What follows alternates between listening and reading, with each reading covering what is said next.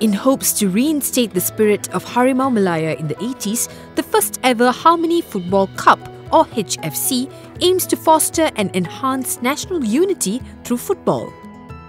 Driven by various NGOs along with HFC patrons including Datuk Santok Singh, Datuk So Chin On and Datuk Syukur Saleh, a tournament which kicked off last December would see teams from 8 states in action for its first edition.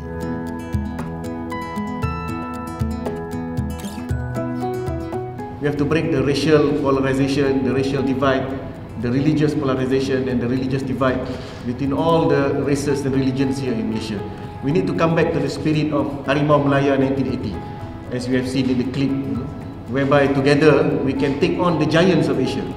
Together we can defeat the giants of Asia. Together we can overcome any difficulties, any obstacles that may place themselves in our way.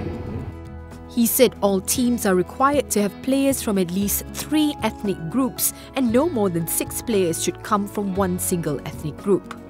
This is fantastic because those days when I used to play football, we used to have this kind of harmony cups. That means we had the Bardan Cup, the Malay Cup and all that, where now you have 6 people to play in one ethnic group. But that time we only allowed 3.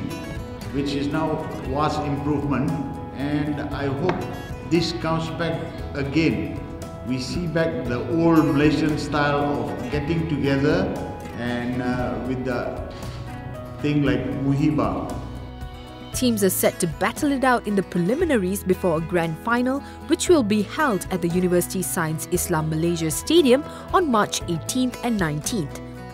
So far, only the preliminary rounds in Penang and Negeri Sembilan have yet to be played, and registrations for both states remain open until February 28th.